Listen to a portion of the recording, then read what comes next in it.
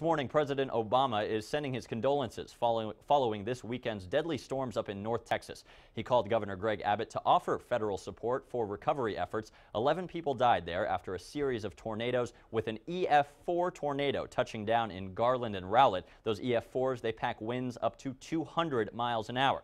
Our Alicia Inns is live at the Austin airport with the latest on the storm damage and how it could affect your trip right here in Austin. Good morning. Good morning, David. Yeah, and actually about 10 flights are canceled this morning here at ABIA. It's so important that you check your status before you come out here. Lines now forming outside the airport as well as inside as well. This is, keep in mind, though, one of the busiest times for the airport in these early morning hours. But I actually was here yesterday coming home from a holiday trip, coming down the escalators to the baggage claim area, and there were dozens and dozens of bags piled up on one of the carousels waiting for people who just never made it here, actually, because their flights were delayed, they were canceled, their stops, layovers, just never made it here to Austin. Now, this is some video from earlier this morning here at the airport. Lines very, very long, stressful inside right now. More than 2,800 flights across the U.S. have been canceled because of that storm system that David was mentioning in the Midwest. That number, by the way, 14 times the average number of cancellations. Dallas-Fort Worth International Airport saw 365 cancellations alone.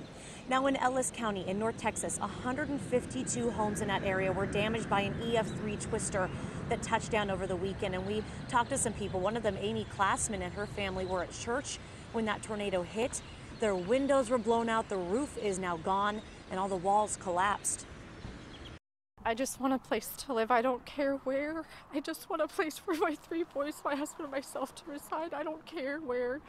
All this can be replaced. Very emotional to hear now, and we understand the family's now staying in a hotel until they can figure out their next steps in this process. Again, 10 flights right now canceled at ABIA. That includes everywhere from North Carolina, Chicago. You're looking at Nashville as well. So it's really important before you head out the door to check your flight status. Even if you have connecting flights, it's important to do before you head out the door, David. Important to remember, Alicia, as you said, that there are still delays in Austin, even though that storm is long gone.